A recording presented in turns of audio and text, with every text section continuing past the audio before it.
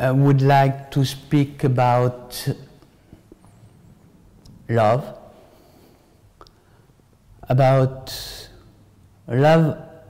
and also beauty, and also desire. All of this word have different meaning. Still, in our mechanism, in our system, cerebral system, we can know by Semizek here, when he was researching about the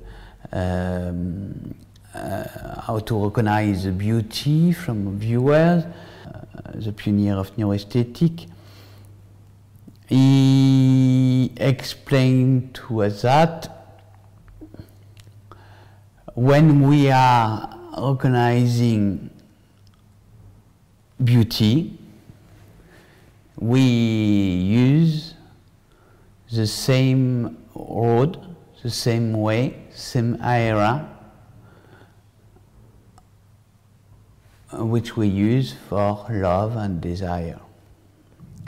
Does that mean the effect on us when we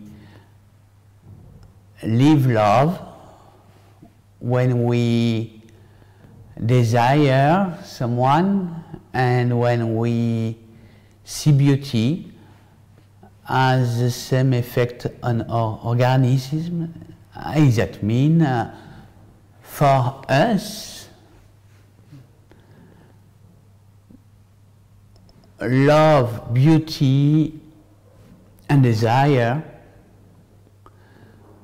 should be the same word?